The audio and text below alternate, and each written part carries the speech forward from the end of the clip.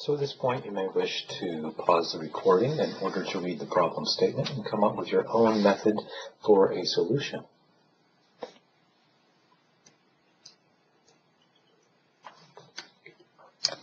Okay, so in this problem, we have 2 kilograms of steam inside a piston cylinder. It undergoes a constant pressure process, and we're asked to find all sorts of things.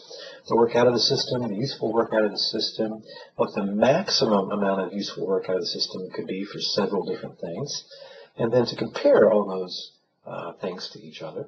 And finally, we're going to revert back to the days of ConApps and calculate the heat transfer in and out of the system, use that with entropy accounting to calculate SGen and the irreversibility, and compare that to everything that we've been doing previously. Okay, so pretty rich problem, so let's get started. So the first thing we're asked to do is find the work out of the steam during this process. Even though I didn't specifically ask for it, I hope that you were drawing phase diagrams, specifically the TS diagram, and probably more important in this problem, the PV diagram. This is a constant pressure process. It starts out at state point 1, which is a saturated vapor, ends up at state point 2, constant pressure, quality of 0.5. So we've discovered by drawing the PV diagram that not only is this constant pressure, it is also constant temperature. All right. And furthermore, the area underneath the curve on the PV diagram from 1 to 2, that is the work per unit mass. Another real good reason that you might want to draw the PV diagram. So this is compression expansion work, and I can use this handy-dandy formula, the integral of PdV, to find that. Notice I don't have a negative sign here. Instead, I have a plus sign, or I should say that I neglected to put the negative sign because I'm looking for the work out of the system. So work in is minus integral PdV. Work out is plain old integral PdV. This is a closed system, so I can take mass out of that and find the integral of Pd little v. And since it's constant pressure, I can take the pressure out and end up integrating dV. That's a really easy integral. So the final formula that I would use for the work out of the system is mass times the pressure at 1 times the change in specific volume. Mass is given, pressure at 1 is given, and the 2 specific volumes I can find because I know 2 properties at state 1 and state 2. Specifically, I know the pressure and quality at both state points. So finding those properties any way you like, as long as it's correct, you can plug those in and find the work out of this system. So notice I've skipped the steps, the calculation steps, just because we want to focus on the main ideas here. You'll often see me put equals and then a dot, dot, dot, and then an equals again to show that I'm skipping steps. There's actually a name for that punctuation symbol. That's called an ellipsis. It means stuff was left out between here and here. Okay, so getting back on track here. The useful work out of the steam for the process. What was that? Well, notice that the work out of the process is negative. I ended up putting work into the system instead of getting work out. But when I talk about useful work out, I'm still going to approach this as if work were out of the system. So I'm going to subtract from the work out of the system the work that was done against the atmosphere. That's always pretty easy to calculate because all you have to do is take the pressure of the atmosphere itself, that's what P0 is, and multiply it by the change in volume of the system. Don't take the pressure of the system and multiply it by delta V. So even if this were not a constant pressure process, I could still, and in fact I should, calculate the work done against the atmosphere using P0 delta V. So that's not the pressure of the system, that is the pressure of the atmosphere. In any case, I've got everything I need for those, that calculation, because I have the mass of the system, I've got delta V of the system, I have the pressure of the atmosphere. The work done against the atmosphere is minus 89.4 kilojoules, so that work is into the system also, and then when I combine them, the useful work out of the system is minus 87.7. So it doesn't look like it was as bad before. I was looking for how much work I could get out of the system, and I ended up putting minus 177, or I should say I ended up putting in 177 kilojoules to the system instead of getting useful work out. But when I think about it in terms of useful work, I only had to put a little under 90 kilojoules of work into the system to change from state point 1 to state point 2. But either way, I'm not getting useful work out of the system. I'm having to put useful work into the system to go from 1 to 2. Okay, so far we've really focused on work and what useful work, what those quantities are, and how you would calculate them. Let's now talk about how much useful work I could have gotten out of the system. To start out with, we're going to find out how much useful work I could have gotten out of the system going from state point 1, but rather than going from 1 to 2, I go from 1 to the temperature and pressure of the environment. I let the system reach equilibrium with the environment. So when you see me asking this particular question, hopefully you immediately think Exergy, because this is really what the definition of Exergy is. Exergy is the maximum amount of useful work you can get out of the system if you let that system reach equilibrium with the environment and it's only allowed to exchange heat with the environment. So I have one thing to calculate, and that is the Exergy at state point 1. To do that, I multiply the mass by the specific Exergy at 1, and then I plug in U1, U0, V1, V0, S1, and S0 in order to calculate the specific Exergy at state point 1. Okay, so let's be very clear about some of the things that go into this calculation. U1 refers to the specific internal energy of the steam at state point 1. Oh, and by the way, you must use absolute temperature for the T delta S calculation, just a heads up there. U at state point 0, however, is U of the steam if it were in equilibrium with the environment. In other words, that is U of the steam at T0 and P0. It is not, let me emphasize that again, it is not the specific internal energy of the environment. It's the specific internal energy of your stuff if it were at the temperature and pressure of the environment. Very important distinction. So you still use the steam tables to find that. Okay, so I've got U1 is the U of the stuff at a quality of 1, and the pressure is given. U0 is U of steam at 101 kilopascals and 300 kelvins. I look that up. And then I find V1, V0, S1, and S0. I find all of those the same way. And plugging and chugging, making use of my friend the ellipsis, I find that the Exergy at state point 1 is just shy of 972 kilojoules. When I interpret this, I realize that had I gone from state point 1 to equilibrium with the environment, instead of going from 1 to 2, I could have gotten out almost a megajoule worth of work out of this process. Instead, I went from 1 to 2, and I had to put in work to make that happen. Okay, so let's do C2, which is to do the same calculation for the stuff at the final state. So once again, I really recognize that I want the Exergy. This is, again, kind of the definition of what Exergy is. So if I'd started at state point 2 and reached equilibrium with the environment and exchanged heat with only the environment, that would be the Exergy, or the maximum useful work I could get out of that process would be the Exergy. Okay, so I calculate it the same way, m times little a2. Little a2 found the same way I found little a1. I'll let you fill in the blanks. Once again, making use of my friend the ellipsis, I end up with 537 kilojoules that I could have gotten out of the system had it gone from 2 to 0. Okay?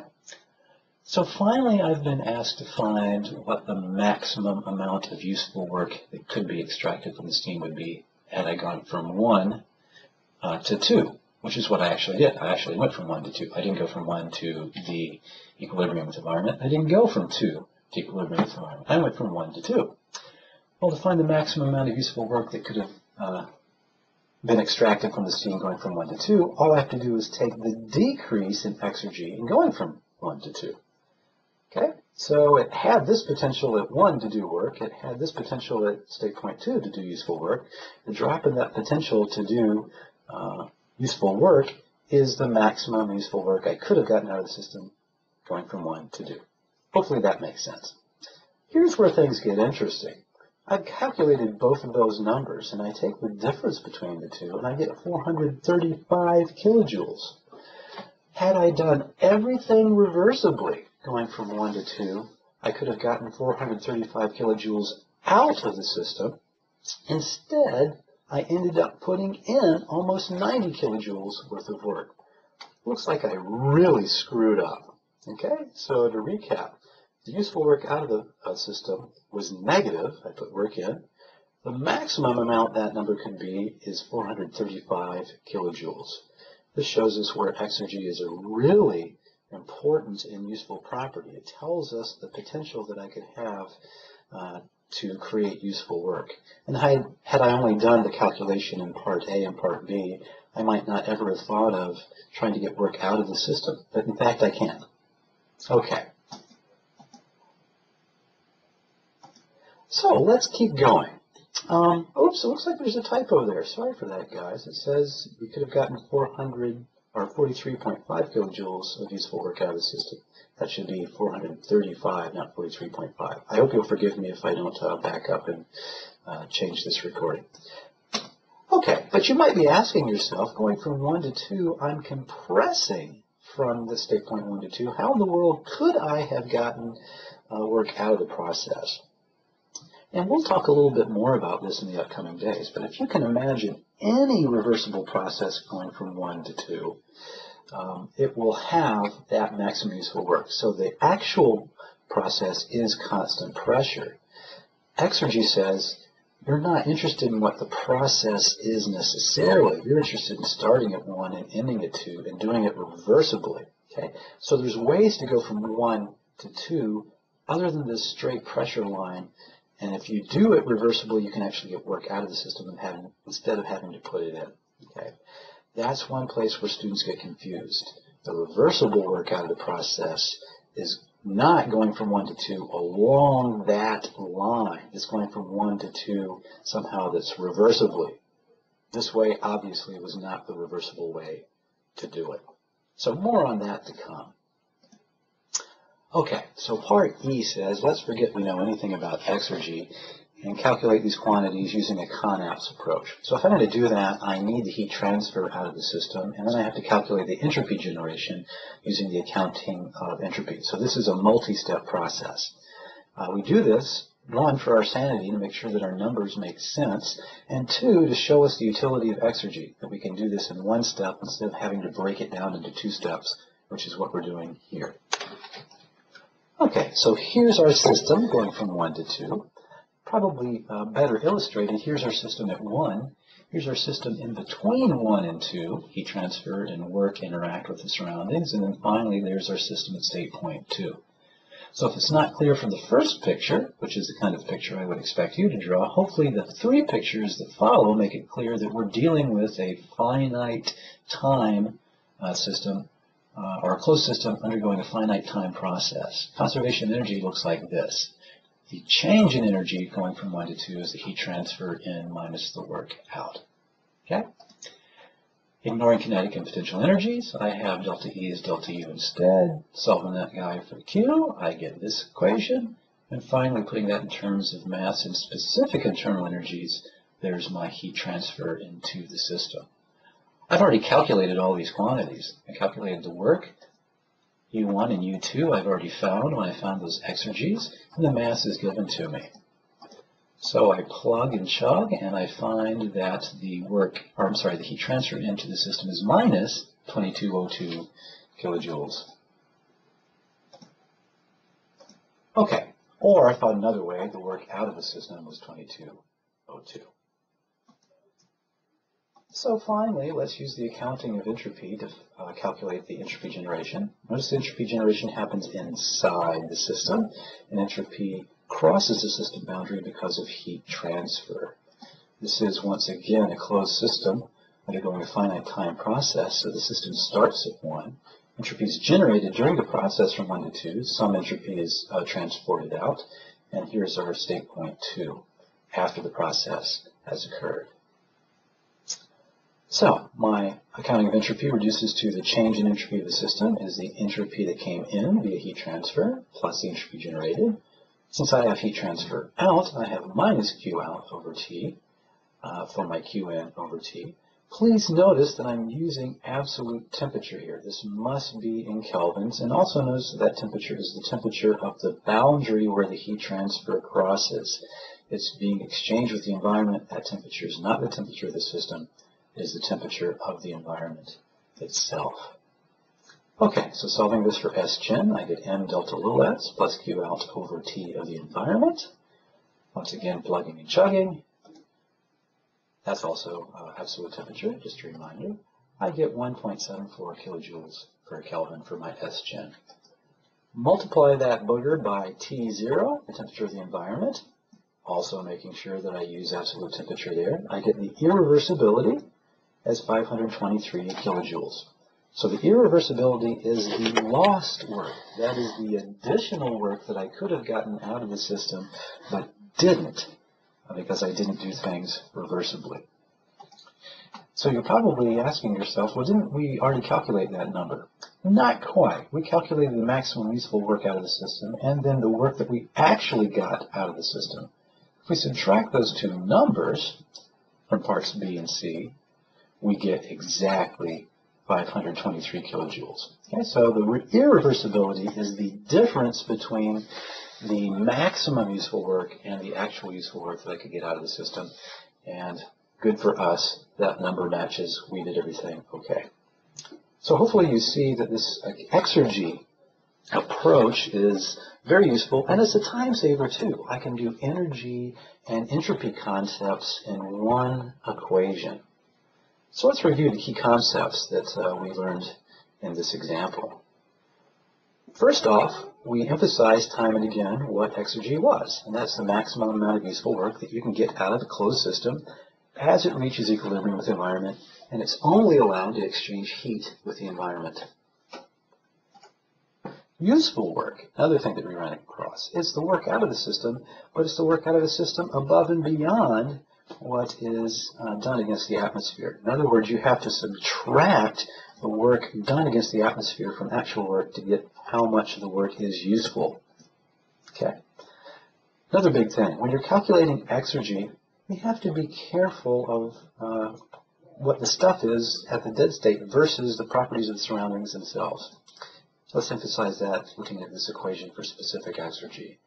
All of those properties are the properties of your stuff at state point 1. All of those properties of your stuff at T and P of the surroundings. They are not the properties of the surroundings. The irreversibility is the lost work. It can also be interpreted, and this is a way we're going to see when we look at the full-blown accounting of Exergy, it is how much Exergy was destroyed in a process. And last, but certainly not least, ... is an ellipsis.